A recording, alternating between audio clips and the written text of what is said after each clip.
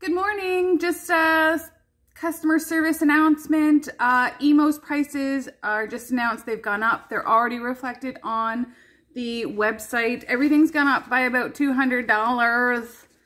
I was just saying like 2 days ago how it's so great that the prices haven't gone up for Emmo. Like the Monster S that was $2,099. It is now $2,299.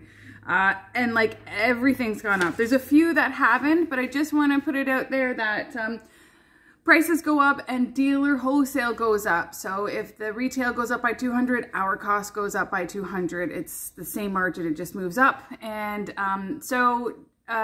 I've told you a price and now it's changing, it's because it changed. It's not because the dealer or me want to make more money. It's because it's costing us more money to buy it.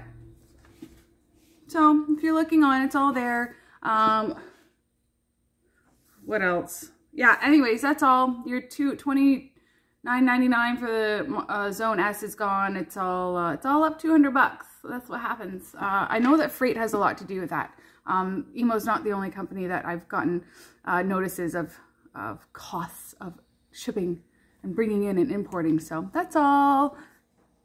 Get your orders in because they're going to sell out soon already. Bye.